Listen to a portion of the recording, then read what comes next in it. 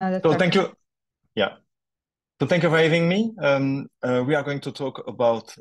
We are not going to be too much technique, right? I really wanted to make a panorama of the databases, but we are going to go a little bit in technique.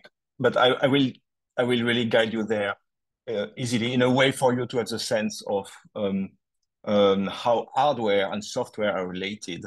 And when I was working in this presentation initially, I find that really fascinating because I rediscovered things that I used to know, but I forgot about. So it was really nice to rediscover those things and to share them with you. You'll see that it's a nice historical journey and also really exciting things to discover, and the future of database is really bright. So we're going to see that in detail.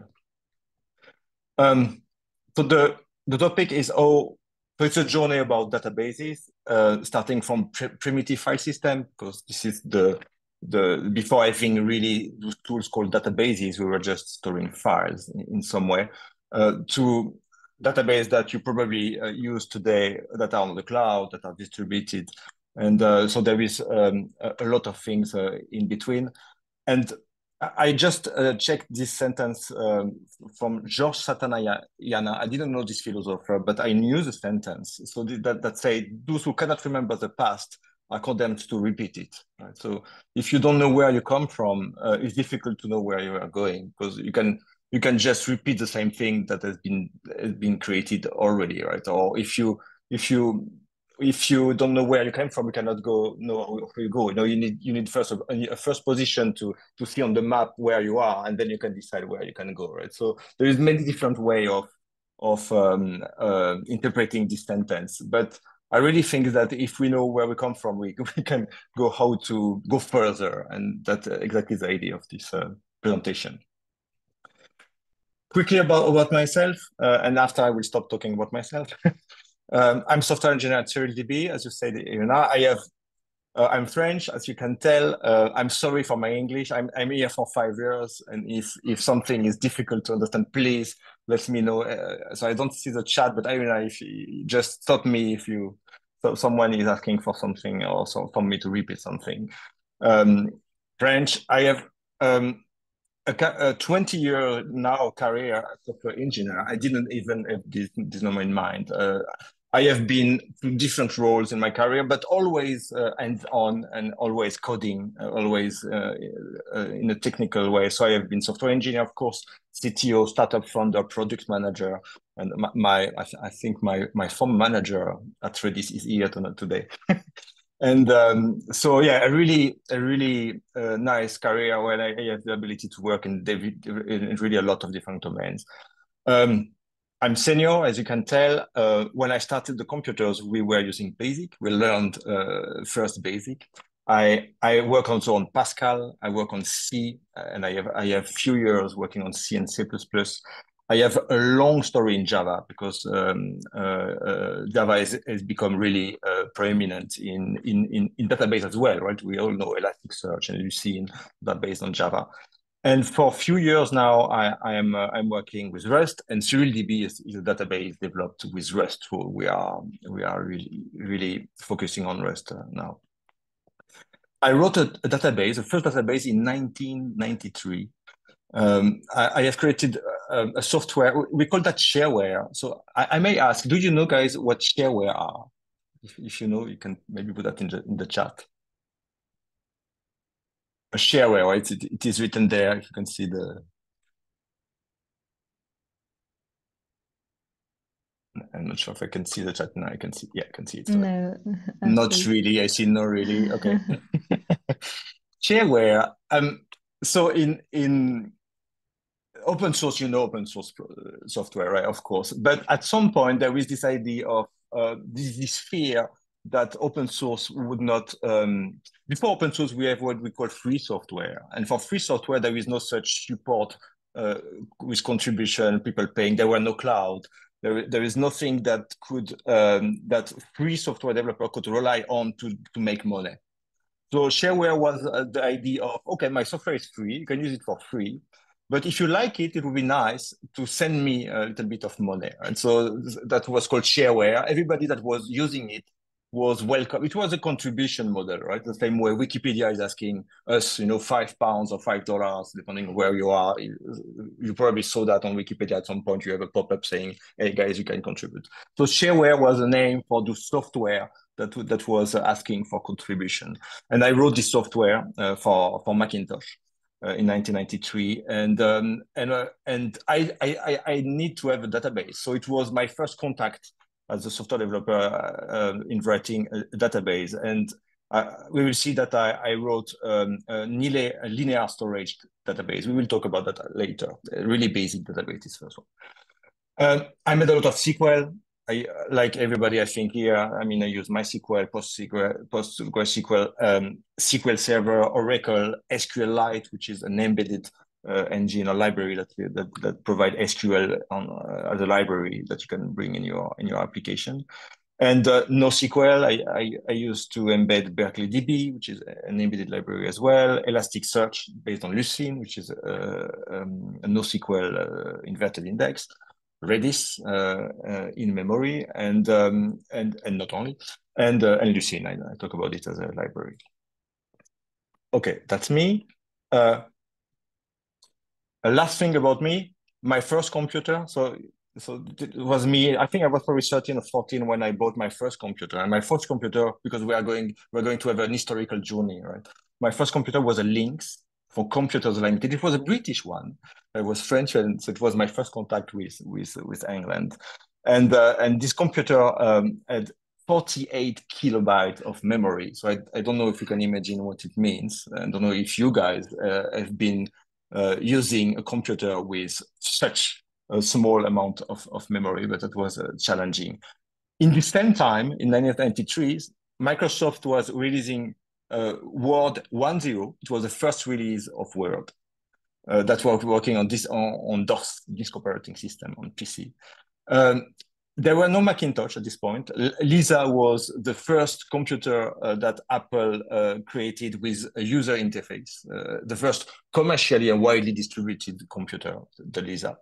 The tennis player was John McEnroe and Navra Martinova, if I remember the name exactly, yeah. Michael Jackson was releasing Beat It. He was starting his solo career.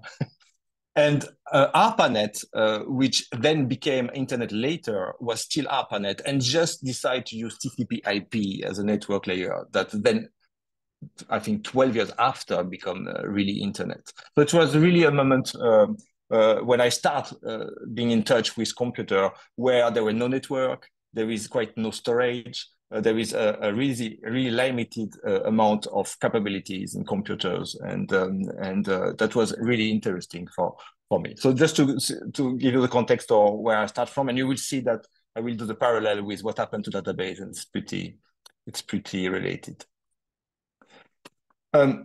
We cannot talk about database without data. If we talk about data, of course, data is everywhere. I don't think I need to make that, a long story about the role of data in the digital age, right? But even before it was true.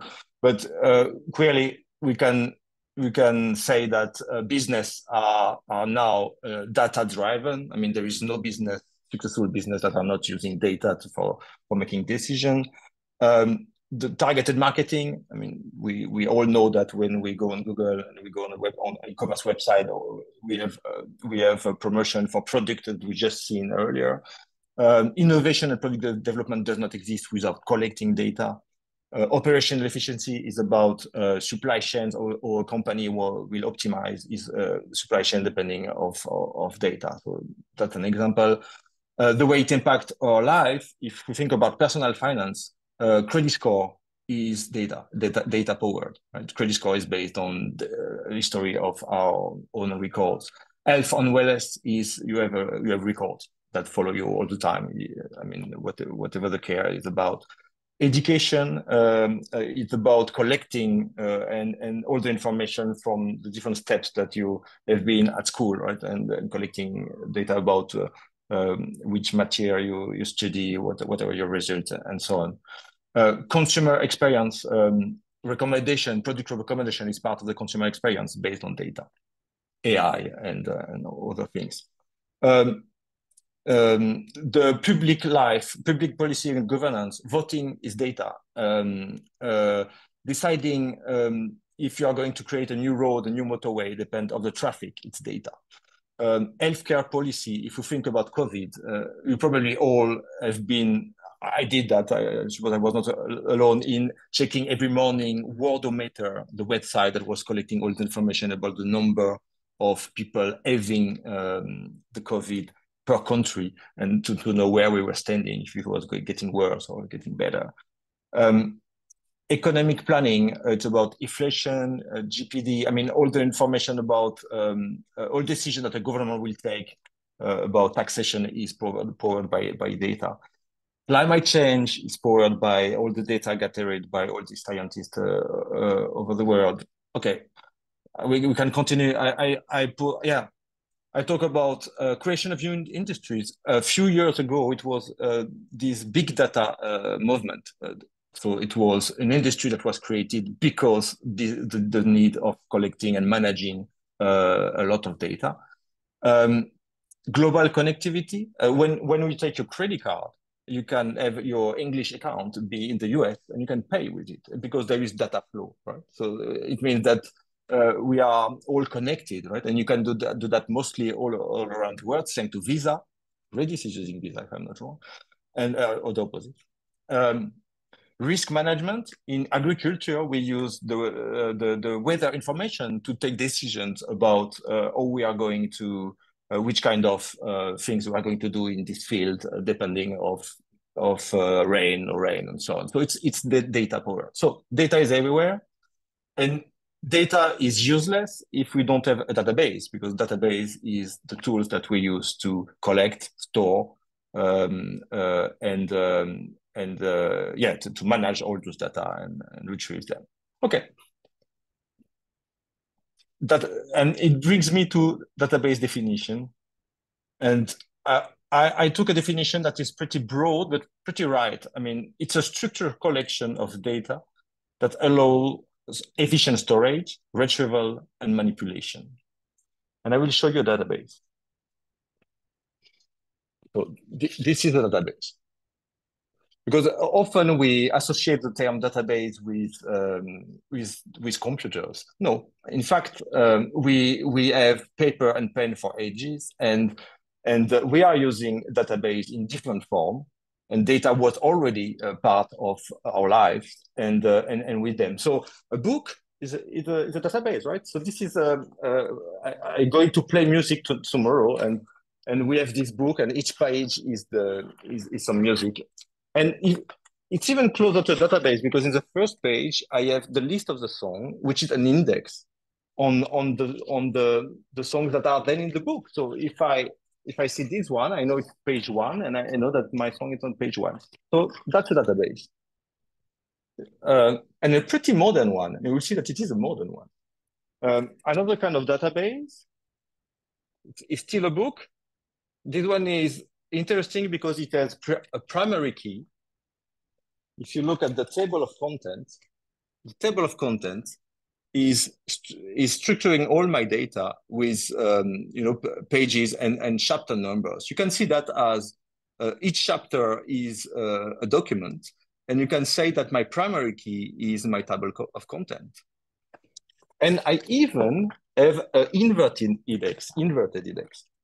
The inverted index is at the end, when for each terms, they are telling on which page I could have reference to this term.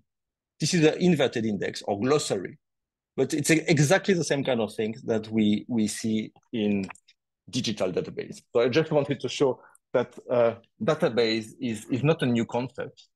And the concept that we use in database today didn't require computers for scientists to think about how to improve the way we store, we retrieve, and we manipulate data. Database. Glimpse to the past. So to go on this topic, so we store data for a long time, right? So in 3,500 before zero, so in the Gregorian calendar, right?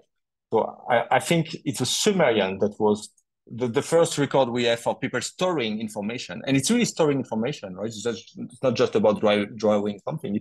It's about a meaning with data, with some semantic, and the idea is to store this information. So we have that already in stones. In stones, there were database in stones. Of course, after we had papyrus, we had pen. So it was around zero. It was the first record we have of this was in China, where we had those paper pen, which are pretty modern and pretty the same thing that what we were using today.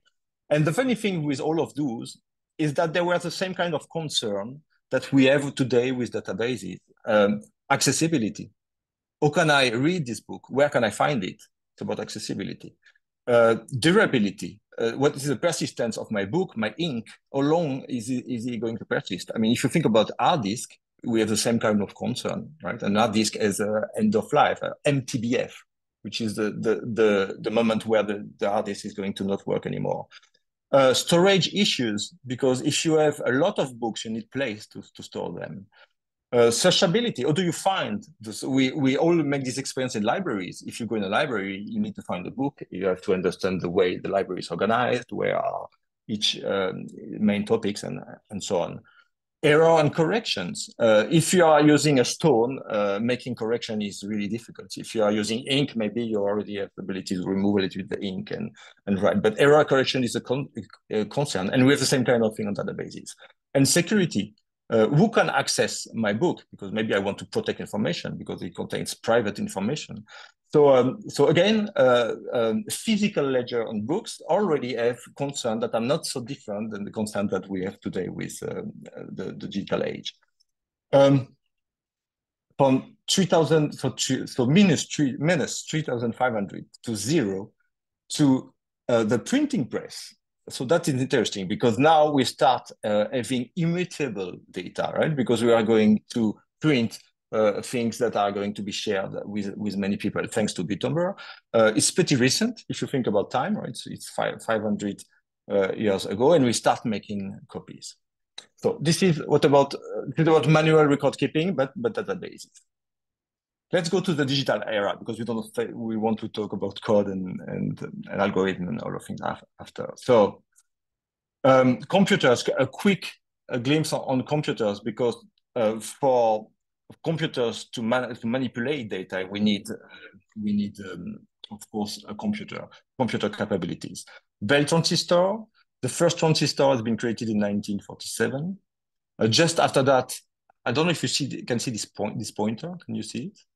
If I put the pointer here, can you see something? No, I don't think you can. Yes. Oh, you can. Oh, brilliant. Okay.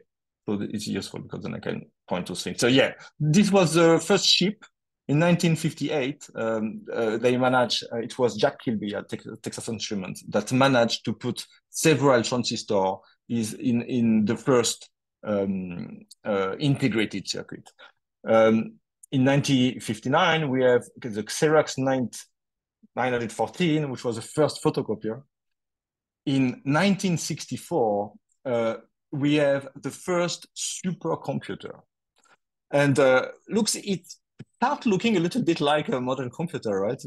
Because we see that there is a large thing which is storage. The storage behind, by the way, is just memory. There were no storage. It was an in-memory thing, like Redis. And then you have this keyboard here. And I collect some information about the capacities of this thing. And yeah, so it was a processor that was running at 10 megahertz. And I can tell that it was a supercomputer because my Lynx was only running at 4 megahertz. And it was a few years after. So it was already going 2.5 times faster than mine. It has 1 megabyte of memory, which was more than my computer. I had only 48.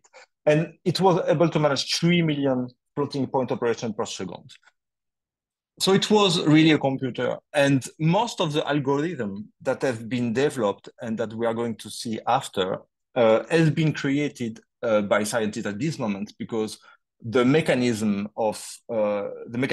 computer logic was already theorized. Right? They already knew how it was going to be managed, and it was then the time to develop those algorithms that then would be used. You will see that we are going to see algorithms that have been created in the 70s that are still major today, even in the era of vector and AI, vector database and AI.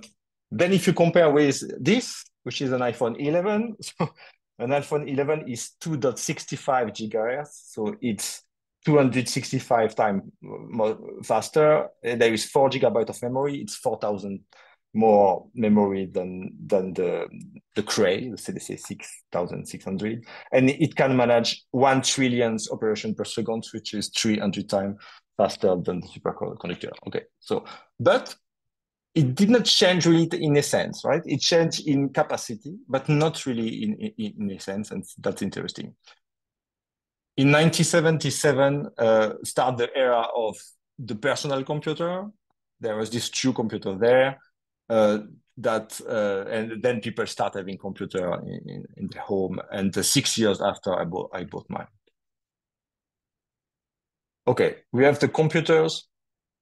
We need a storage system because we want to store data. Quick journey on historical. It started with punch card. You probably knew those things. The interesting thing is women was often the people pointing, I mean, making the hole on the card, taking the software developed by the developers and putting that, punching the card and operating the system at the end. Punch cards. Punch card was already existing in the 19th centuries because there were computers, logical computers, right? I mean, logical. There were computers that was mechanic computers that was working. So we didn't need superconductor or integrated circuit or even transistor to have computers. So there were already that kind of automatic machine, right? There is this machine that make music, with the punch card. I don't remember the name. Do you guys remember? I should have put that in the presentation, but yeah, you turn and make music. So it was a kind of computer in some way. At least it was using punch card to make the music. Okay, the digital era started in the 50s. There were magnetic tapes. So this is interesting because magnetic tapes are still used today for offline storage. So initially it was this big thing, but today you have, of course, smaller mechanisms. But it's technically the same thing. We still make backup of database of data in magnetic tapes. And it's a way to put them offline because when they're offline, no hacker can anymore destroy your data. So if you want really to protect your data, you put them offline. Magnetic tapes, we have at this form at this moment and now a much smaller form are still in use. Magnetic drums. This is a magnetic drums. It is the ancestor of the hard drive. It has been replaced by the hard drive. The modern hard drive is here. They were bigger, but the magnetic disk, the hard disk drive, has been created in the 50s, in the same time, just after the magnetic drums, and still used today, right? If you go to Amazon Glacier, as an example, when you use Amazon Glacier, the storage is handled by hard disk drive, magnetic disk, because they are less expensive and they can store more data. And they are slow, of course, compared to solid state drives, but they are still in use because of the cost. Right? And yeah, and you may have old computer. I still have one or two computers with magnetic disk, but still used today for the cost of the storage. There were a moment of floppy disks for in the beginning of the personal computers until 2000, which is persistent storage as well. We have optical storage. We all probably still know the CD for music, but of course it was used for storing data and still used for storing data. For the same exactly the same purpose of magnetic tape to have offline records and more practical because much smaller.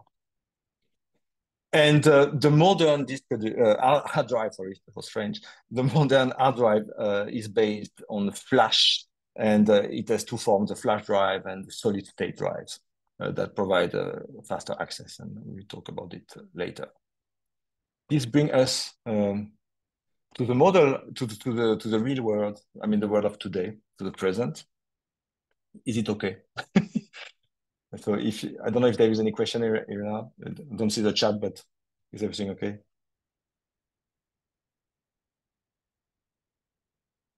Should be. Okay, I go on. I have a question to ask now, which is when you log on your computer, maybe it can be a Mac. In my case, it will be a Mac, or Windows will be more or less the same thing. How many databases do you think are involved when you log in your macOS? And maybe you can put that in the chat.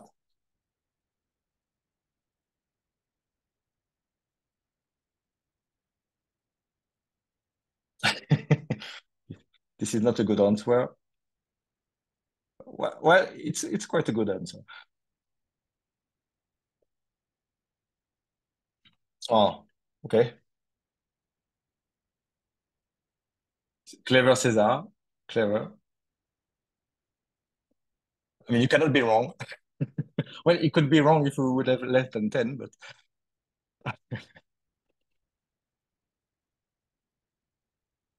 okay.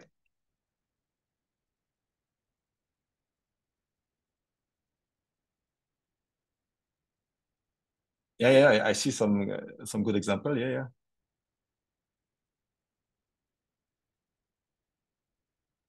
Okay. So I will not answer immediately, so you can still have an idea. But we may have one good response and two if I include the bigger than. Okay, let's log in. Let's log in and let's see what is happening when we log in. So I do that on Mac, but it's the same on Windows. It's just the service another main as another name. It's probably pretty similar as well in Linux, maybe a little bit less with Linux, but not far from there. Um, so the first thing that macOS is doing, it's using already a really complex database, which is an open directory for user authentication, because LDAP, LDAP is a typical database, specialized database, so you know probably it, and used for ages, known also because it replicates well for storing users and groups and organizations. So yeah, it uses LDAP. So it starts by using the open directory, which is a first database, user database. We have one. But then, so the LDAP may store the password, but in fact, on macOS, the passwords and certificates are not stored on the LDAP directly. They are stored in the keychain, which is another database.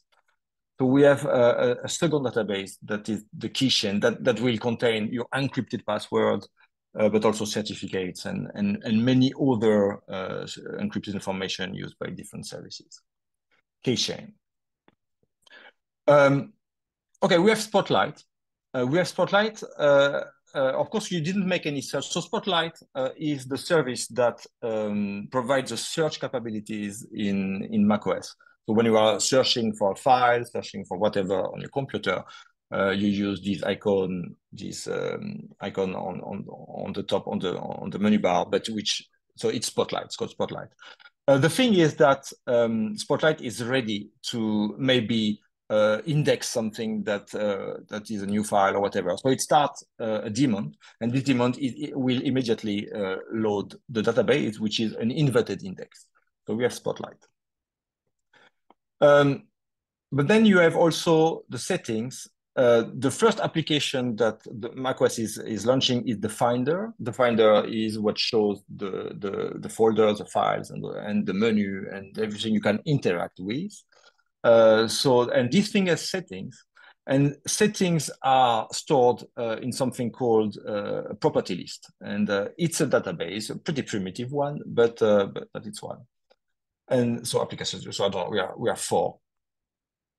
But then we have connected computers, right? So we are probably connected to Wi-Fi, and we need to but not only so we need to read system configurations. So there is system configurations for the network, Wi-Fi, the pointers, the size of the pointer, are you using the color of your background, the image you use for your background. Many settings are stored, and they are all small applications that each of them may use different databases.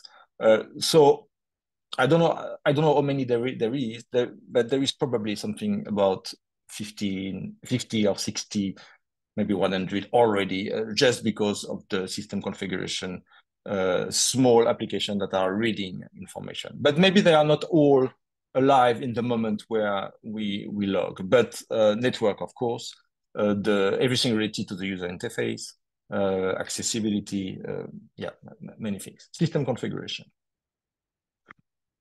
Caches. There is caches all around an operating system. And a cache is a database. Which is usually simple, like a key value database, but with something specific called eviction. So it's based on LRE, right? So it's a typical database, pretty simple, but and there is many of them. As soon as you resolve the domain name, so if you would go with Safari on a website, we have to resolve. You type www.meetup.com, but it has been resolved to an IP address. And this information is stored locally in a cache. So this is one of many, but there is many other caches that I used. I just show Safari, but there is already system cache. The file system itself has cache, and we already read a lot of files. So we have some things in memory already, which is a database in memory. Cache. File system metadata. We already read some files because those databases that already have been alive read some information from files. So we already read the file system, which itself is a database. And we will see the main algorithm behind a file system. And a file system is files, is pointer, inode, but also metadata. Yeah. So many information from file system. There is few applications that run in the background. If you have an email, you are going to have a notification. And the reason why you can have that is because the mail has started a daemon that already read the content of the mailbox, to read the settings, to know which mailbox to collect the email from, and so on and so on. So there is, for each application that may provide a notification, you probably have a daemon running that already load the database. How many? Probably dozens. Or software update, as an example. Another example.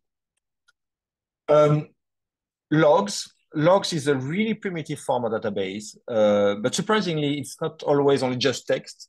It can be structured data, even with indexes. So you take the diag as an example from Siri, which is logging things all the time. Believe me, if you have a look at this log, you will be surprised. And it's a structured log with an index. So it's a primitive database, and there is few logs, right? So already probably dozens of logs. So user database, caching, spotlight, application settings, system configuration, caches, file system metadata, application specific, and logs. In this slide, I show a little bit, I already talked about it. So the different kind of database involved.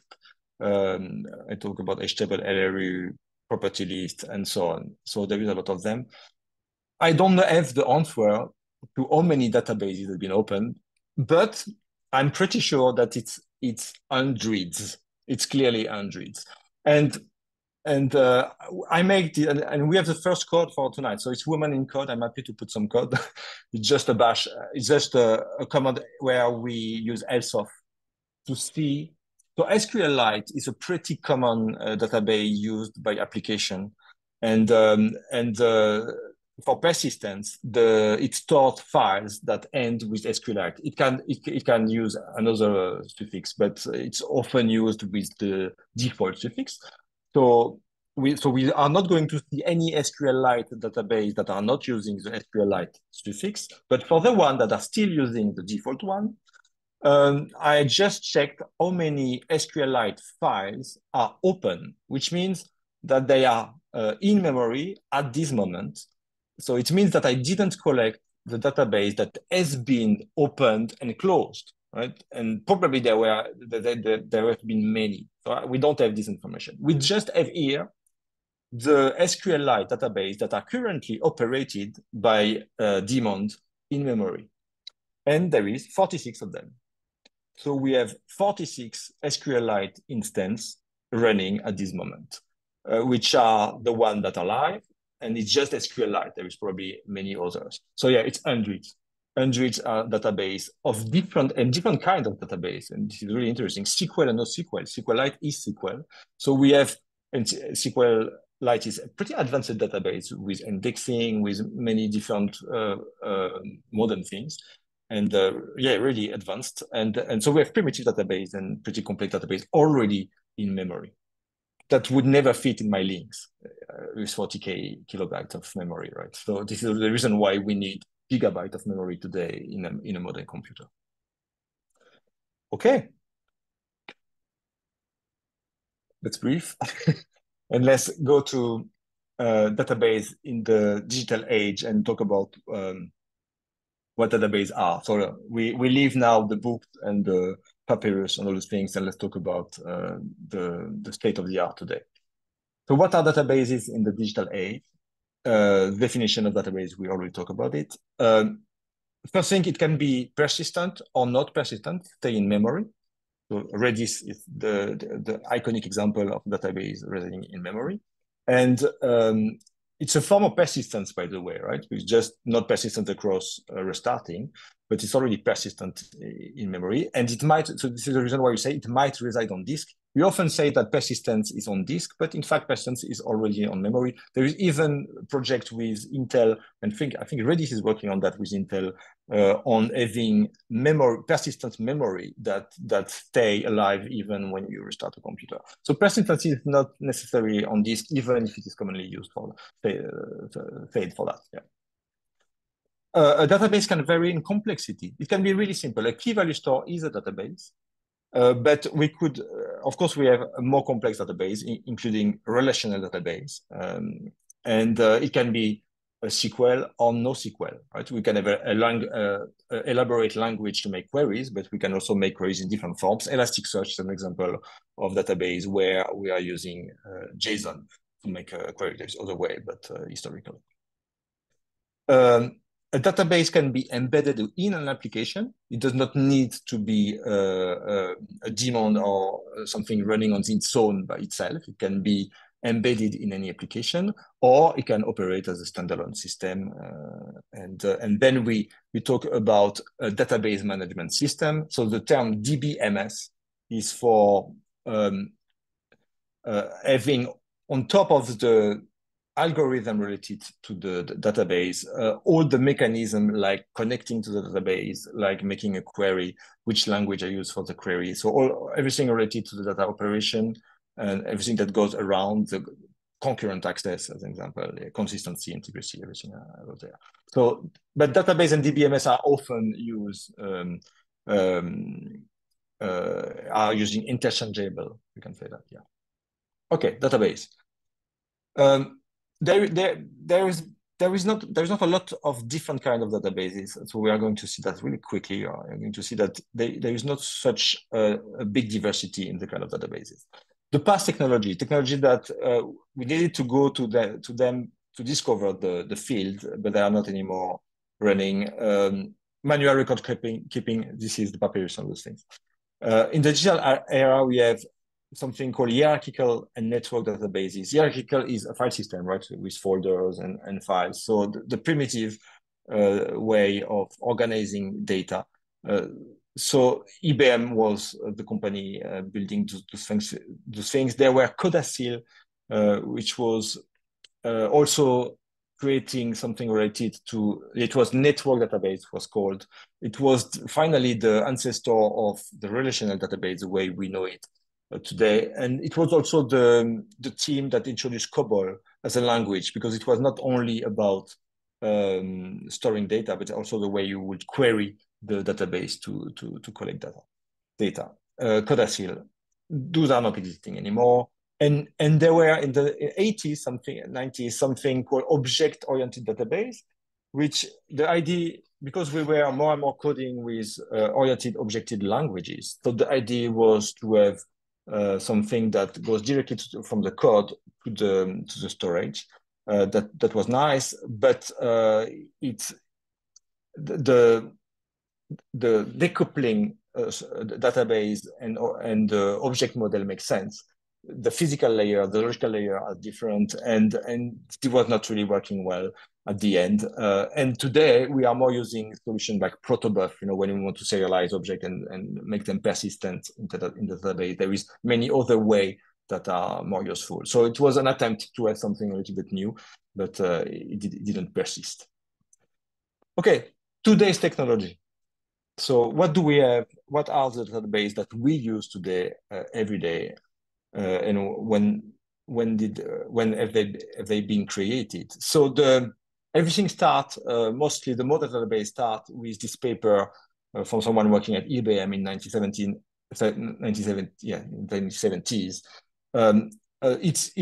It's a 6-page, 7-page document. I encourage you to read it because it's really interesting, because it's a little bit dated in the form, but in the content, it already gives some good indication of everything we are doing today. So relational model of data for large shared data banks. So it's really paved the way of the modern database, the concept of table, columns, indexes, everything is already there. It goes beyond with the logic of relational database. The second main piece was having a query language. SQL has been created. So COBOL was something that was used for, and then there were other languages that was more proprietary. But SQL was something developed in the 80s, and it has been adopted by companies that are still there today, with like Oracle, like IBM with DB2, Microsoft SQL Server, and these are still modern solutions that you probably used at work, right? And after that, we had open source solutions that came that were implementing SQL as well, like PostgreSQL, MySQL, and a few others, but just to name the one that we see really often. So relational database and SQL. Yeah, from the 70s and still going today. Talking about relational database and about what we expect from database, I just wanted to jump there about in acid properties. Who knows about acid properties? If I can ask, well, we are comfortable with acid properties.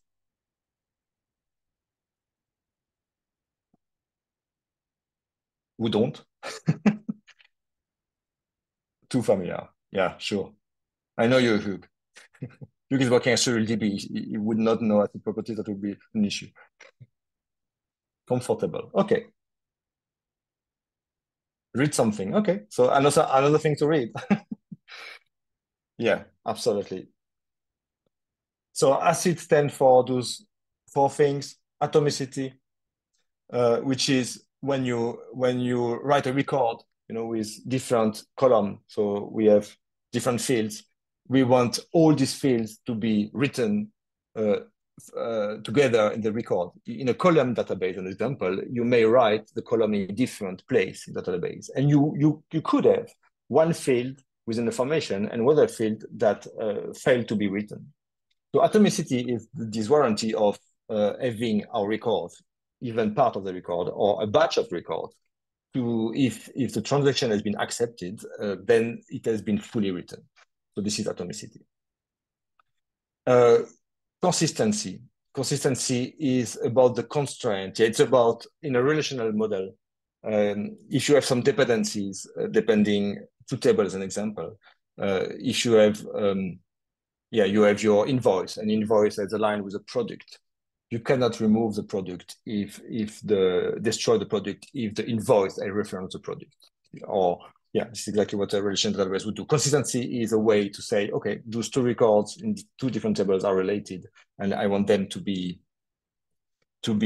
stay related, and what happened in the database system. Isolation is a transaction can be a group of record, and there is a logic, right? You may write a record because the previous one contains some value. You want at one, you have sell a product. You want to remove this product from your stock, so you are doing -1 in one field, as an example. So all the transaction, all the statement and transaction are supposed to follow a logic and depend on the previous one. So isolation is a guarantee that all these update the previous value as you were expected. And it comes with conflict and different things, but isolation.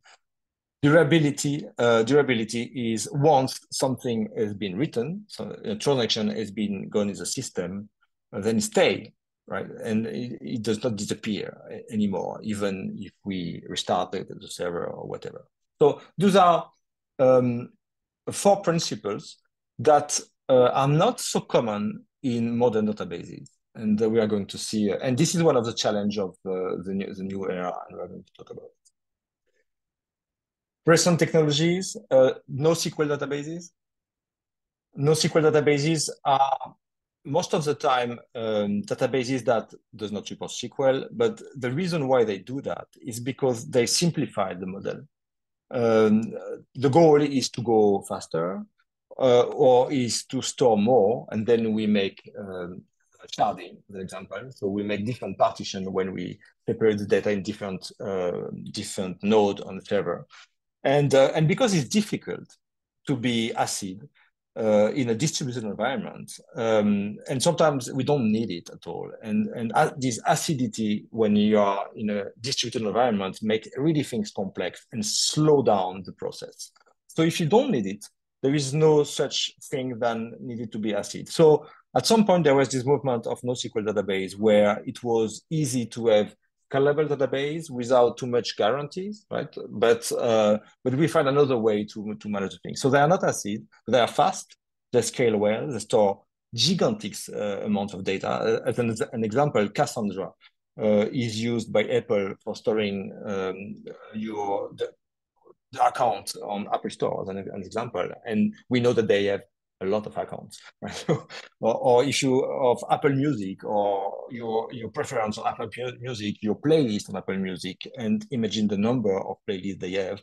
So this is quite a one instance of Cassandra that is able to manage that. And of course, there is sometimes surprise. Sometimes you may not discover your playlist, and 10 minutes after it appears again, you may have this experience. This is because integrity is not 100% guaranteed. They don't lose data because they have a lot of replication, but sometimes they are not alive anymore. Some part of the data are not alive anymore because they are not ACID. An ACID database will make you wait. Say, and give you an error saying, oops, I cannot retrieve the content, I have a problem, you have to wait. So Cassandra will never make you wait. It will answer even if it doesn't have all the information. So this is this rise of NoSQL database. Or NoSQL database, yeah. And then you have the new SQL database movement, which bring back SQL, because SQL is not dead. Definitely SQL is not dead. That try to provide ACID guarantees as well, even in distributed. So it's the case, an example for TIDB and TIKV. It's a case for many cloud vendors are doing that. Google Spanner, CockroachDB is doing that.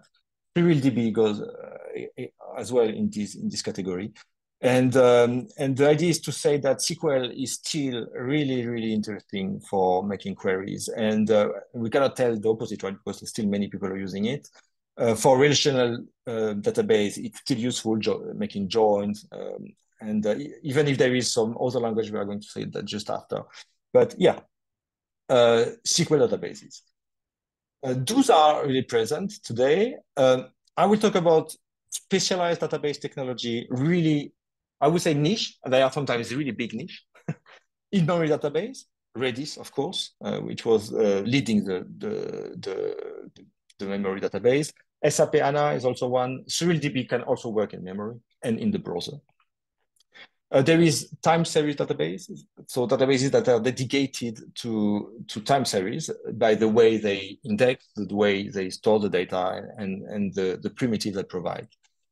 Graph databases, which is also something specific because the way the data are, it's a graph, right? So it's you can say a network, and it goes also with a language.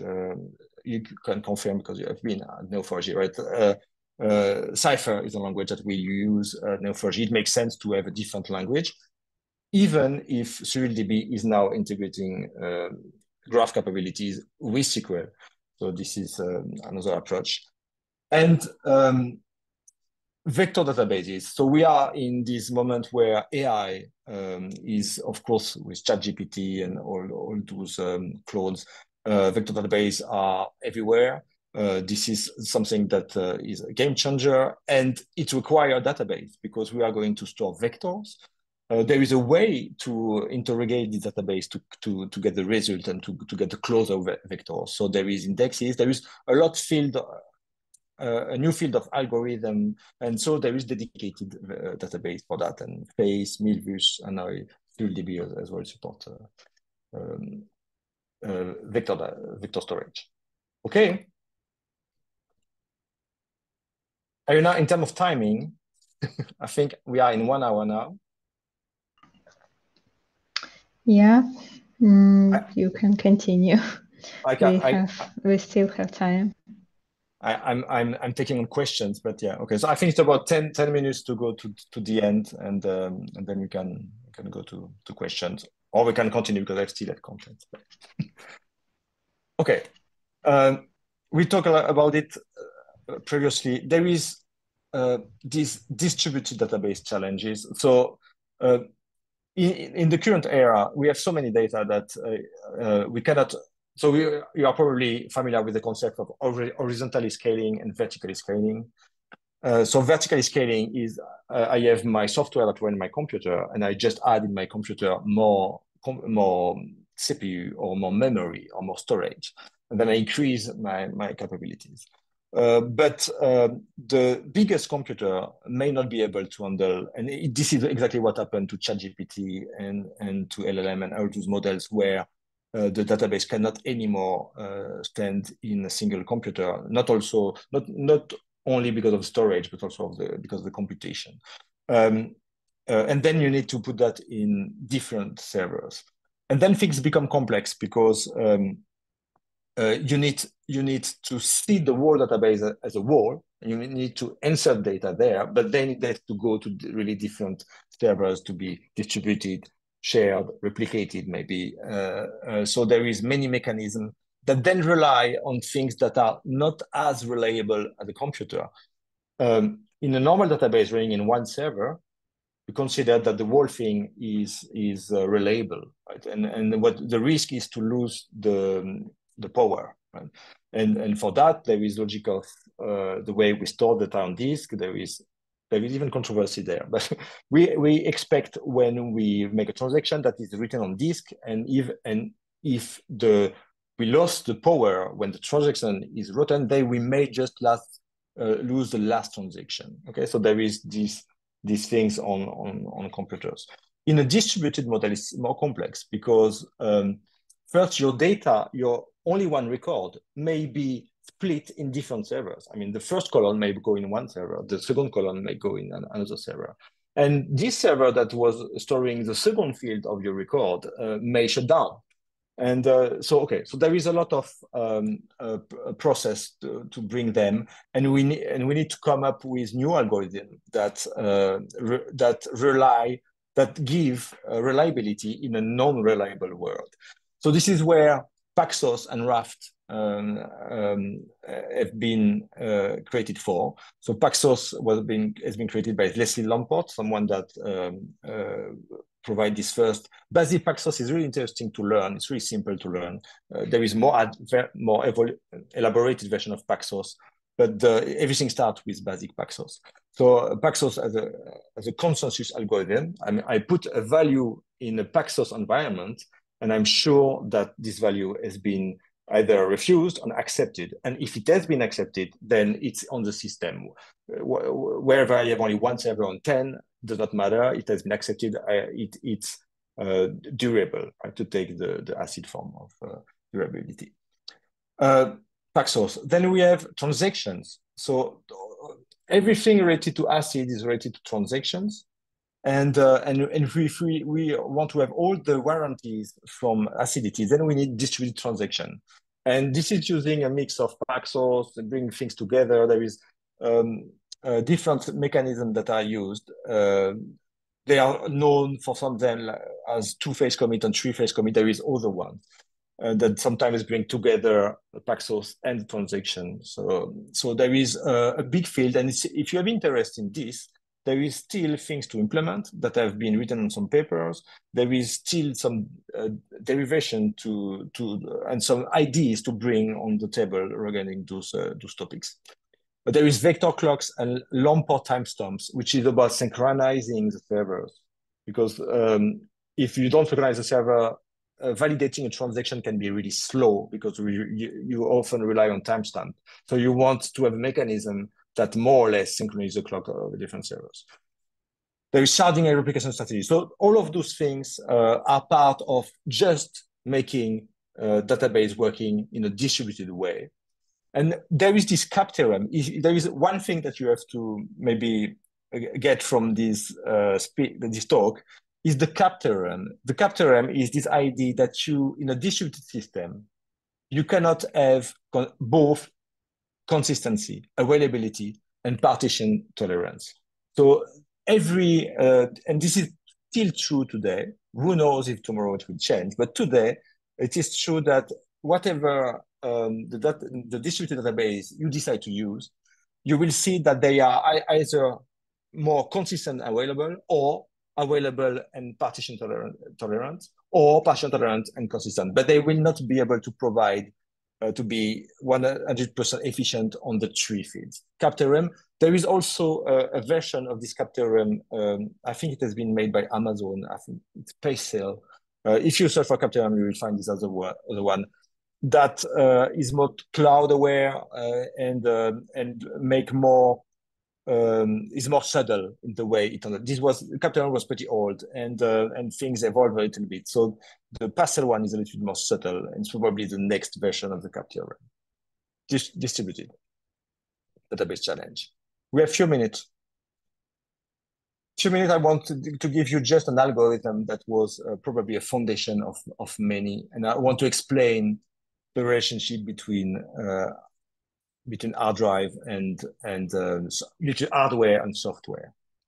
And yeah. Is it fine for you? Yeah, let's do it. Yeah. Let's do it. Okay. Hardware and software. We talk about Papyrus. We talk about these old things, and so hardware and software are related, right? I mean, it's something that, and if we think about computers, it's always if you look at what AMD, Intel is doing, it's really about even quantum computers. It's about using physical layers and bring software on top of them, right? So it's integrated.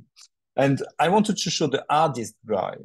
The hard disk drive, which is still used today, it was this circle thing where the surface was, and still, because still in use, split in several sectors. I will just focus on the sectors.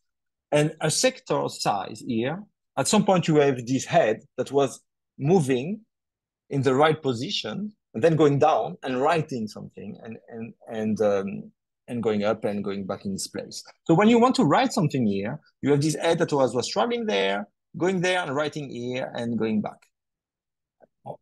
It may move a more clever way, but there is this movement, and this is exactly what latency is about. Latency is the moment where I'm going to move my head in the right position. And then you have the writing, and the writing is the disk rotating, and the head is just there and the right.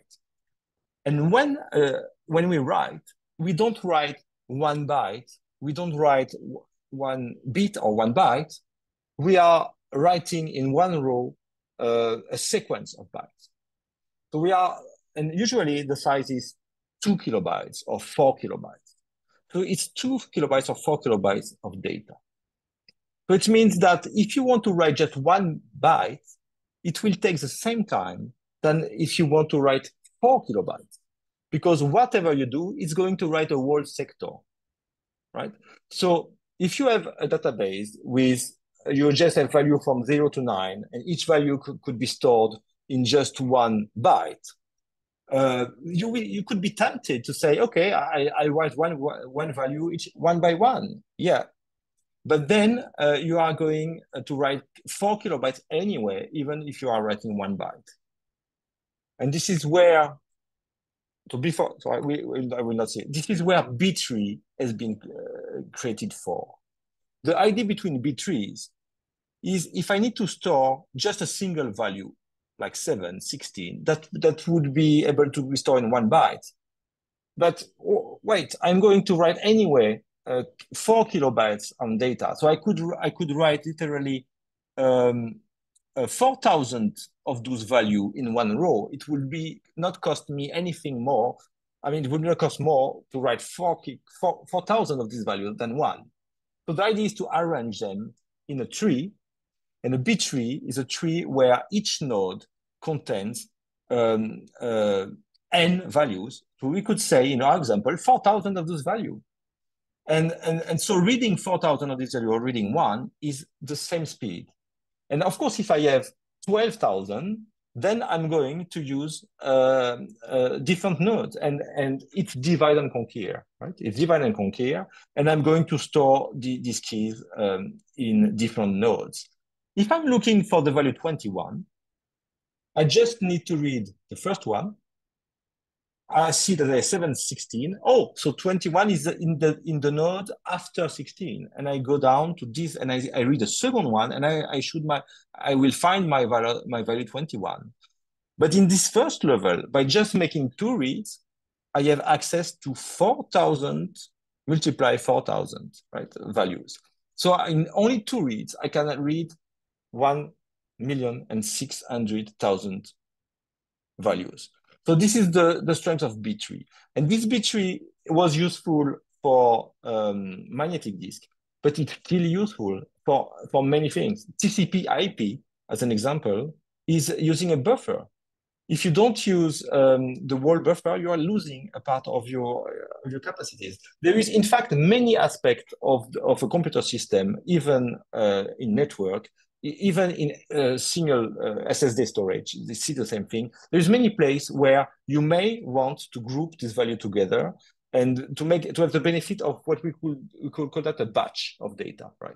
So B-tree has been created because of this magnetic disk, but it's still now, it has been derivated in many different instances, depending on what you want to do. So we have air trees for geographic information. You have cadet trees for multidimensional, it's also for geospatial. You have Merkle trees. Merkle trees is bitcoins, is blockchains. So those are get the legacy from the B tree. And I will just give one. Oh yeah, I didn't put it in here. The metric tree is the one that is used today in vector search. Vector search is based on metric trees. And you have also HNSW, a hierarchical network with small vectors, which is absolutely a tree where we lose some information, but it doesn't matter. It's a tree, so it's a divide and conquer logic. So it's exactly the same thing. I want to finish with one thing, because then we will have seen everything. The future of database technology, and I want to bring back the quantum computer, because, and I will add the slide, and you will see. You can go to my log example. Maybe I have time to talk about it. I don't know. You will decide. With quantum today, you have exactly the same thing. The quantum computer is exactly in the same stage the supercomputer we were talking about in the 60s is. It is a computer that comes with new paradigm, with this logic of qubit. And by the way, I will talk about the qubit and not the qubit anymore. But it's time now to find the new B-tree. I mean, the equivalent of what the B-tree has been for the previous computers that were based on magnetic storage and memory and things.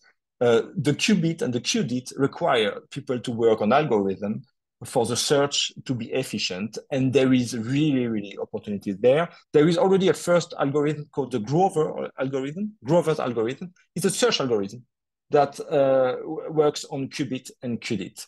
And if you are in a stage in your career where you want to study something and maybe be part of some, or maybe a long journey, because this is just the beginning. That can be something where the story I just told you, makes absolutely sense. And what you are going to build today with a quantum computer is the same story: is finding algorithms that fit with the paradigm that the quantum computer are bringing, and the potential is absolutely crazy. I think I'm done.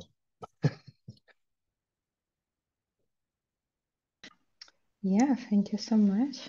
It was very interesting, and I think we've learned a lot today. Yeah, do we have any questions from participants?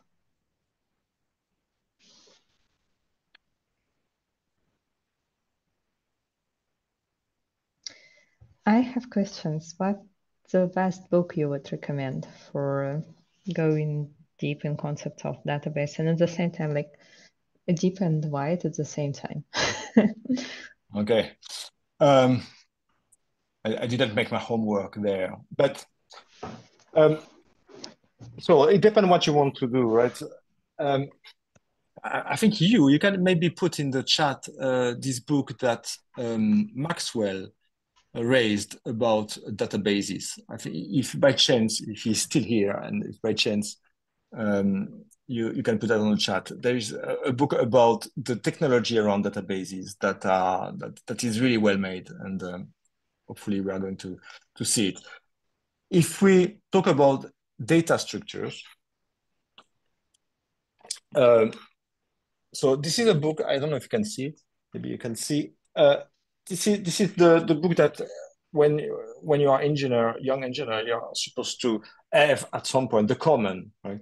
Where most of the data structure that we still use today are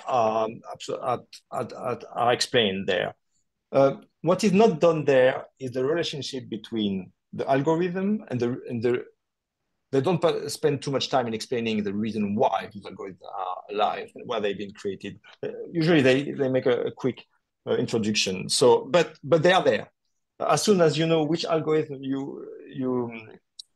which algorithm could be interested in to solve the use case you have, then this book is really a good entry point. But yeah, I did not make my homework there. No I can worries. probably put some collect information because I have a few books in mind that I could put after in comment somewhere. I don't know where. But you will tell me, Yeah, okay. I Oh, have it's into another. the introduction to algorithm. Sorry, I just see the question from Poppy. It's introduction to algorithms. The author are Common. I think it's known as the Common, but it's Common, Laserson, Rivest, and Clifford Stein. This is the third edition. I'm not sure it's the last one, but it does not change a lot.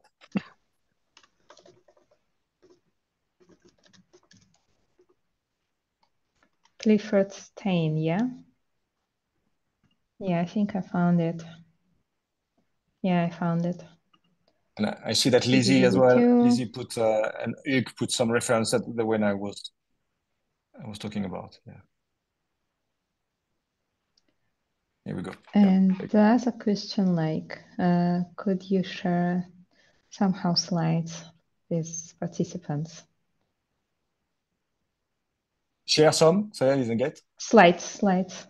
Oh yeah, sure, presentation. absolutely, absolutely. I will share it. I mean, I need to do so because Mm-hmm. we didn't see in detail some of the things, so you can see them in the slide. And I'll repeat once where there is questions related to them after. Pleasure.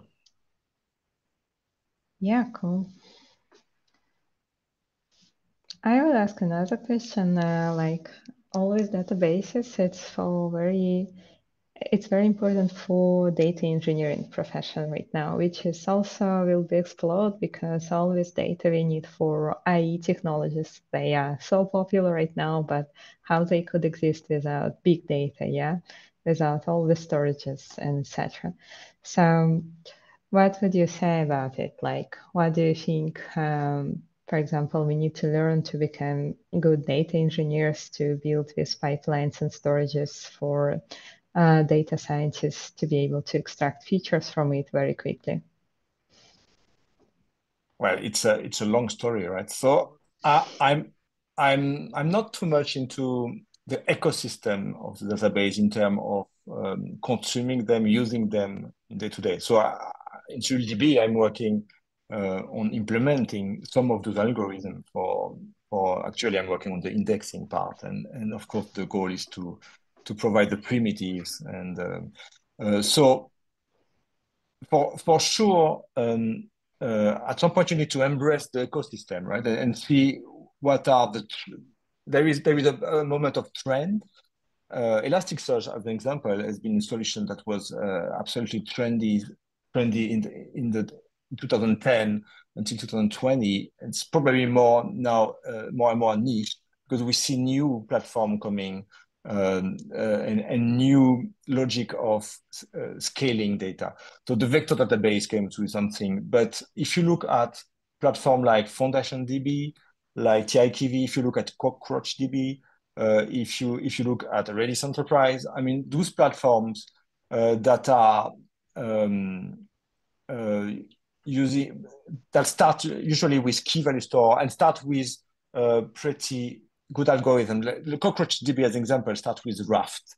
The idea was to use Raft, take PostgreSQL as a reference, and not only a reference because they implement the protocol from PostgreSQL, so you can use the client from PostgreSQL to operate interoperate with CockroachDB. Um, so what I want to say with this is that finally SQL is still a really good thing to be aware of, and I don't see any NoSQL attempt um, taking the lead there. So SQL is still omnipresent. There is some dialect of SQL. So I think if you want to invest in something, it's probably invest in this language because it's everywhere. Even Cassandra is using a dialect of SQL, and we will always have the need for a query language because database is about storing, it's about scaling, it's about the quantity of data you can put inside. But the query language is the way you interoperate with the data. And this matters because you have to solve questions. And the language does not come only with the way you query it, but it also comes with the way it has been implemented. Because when we do at SurrealDB, the language and what we implement behind is totally related.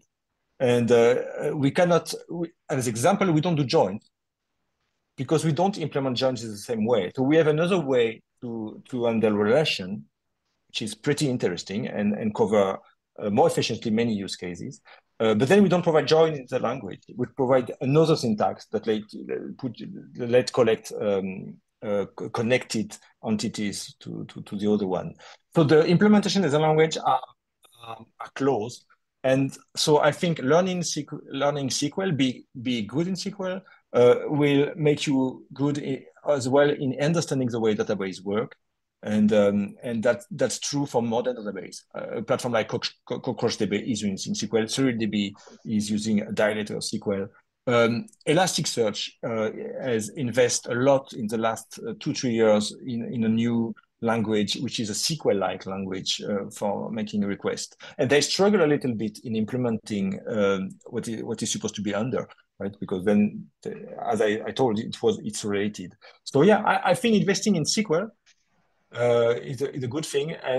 yeah, and then everything um, uh, related to the ecosystem we are embracing, right? Each time you go for something, SQL or SQL, yeah. Sorry, I think I'm using SQL. It's all the way to say it, right? I just see Cesar comment on the chat. There's Yeah, yeah, SQL yeah. and SQL. I think I'm I saying can I the can old way. share that I can share that in my company in toilets we have cheat sheets for SQL. So the idea is that everyone who enter our company, everyone ever should know about SQL, like whatever it's a data analyst or like engineer or it's ops manager, like operations support manager, product Okay. owner, everyone should know SQL. That's why we have cheat lists everywhere. So yeah, I would say like now it's kind of basics. I have one more question for you. You so many years in the market, and I would ask like how actually you uh, keeping up to date with technologies, like read articles, read news, or like participate in some conference. Like, what is the best advice to be like keep up to date, like to keep heads up, like and see what is happening, and don't be overwhelmed at the same time. Yeah. So in my case, you got it right from the presentation. It's something I do not only professionally but as a hobby, right? So if I'm not at work working on those things, my brain is still trying to collect information and get information. But um, uh, in my career, I mostly learned when I was experimenting. So I did the wrong way at some point. You know, I start the presentation by saying we should learn from the past first, and then you can go further because you just spend less time in reinventing the wheel. And I did that in the beginning. So so I learned the hard way because at some point I was thinking, damn, I'm already in my 30s and I see this young guy that already knows things that I just discovered last year. Right? So it matters, of course, to see where the state of the art is and spend time in learning from your peer. So what you are doing here now with Women Who Code matter, of course, being part of this kind of session because you may not learn as in deep as people that work on that, but you are learning about something that is existing, and then you can raise or ring a bell, right? You can say, okay, I have this need. Now I know that this is existing. Now I can go deep in and try to learn these things. And so, yeah, um, meetup, all the information is available everywhere. Right? So the probably YouTube I mean, all the social platforms are useful.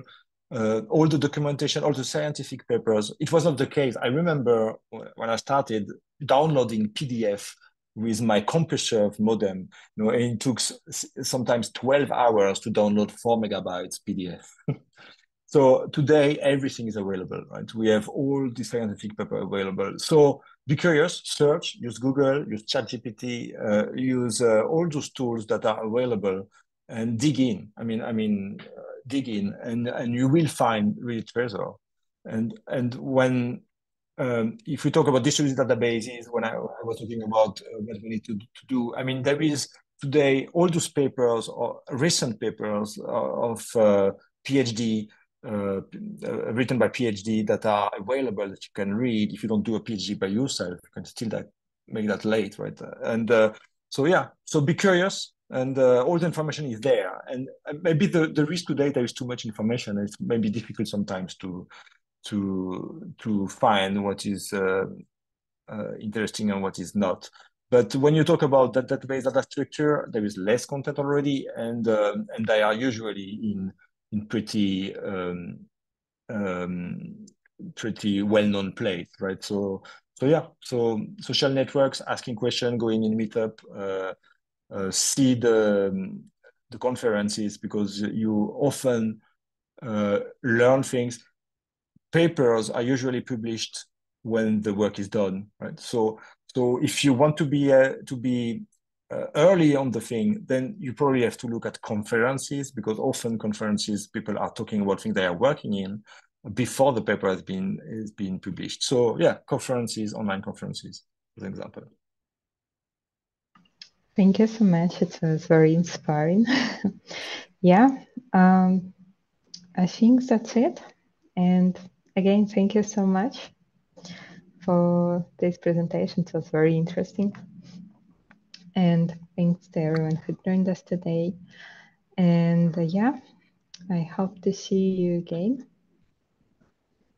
It's a pleasure. Thank you for having me. Bye bye.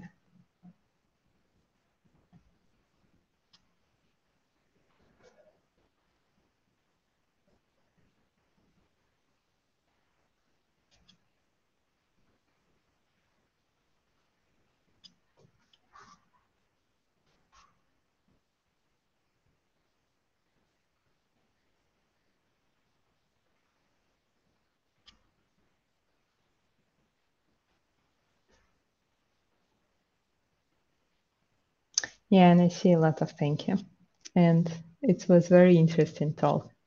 Yeah, so great job. Great job.